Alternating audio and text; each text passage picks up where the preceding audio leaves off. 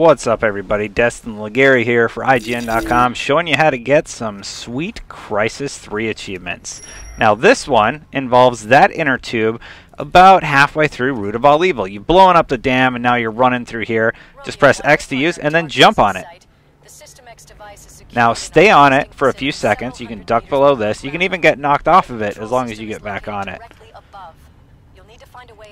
So all you really need to do is hop on this inner tube, have a good old time, and this thing might knock you off. Oh no! So just run, get back on it, and the achievement should come out in just a second. Oh, it's coming. Don't worry.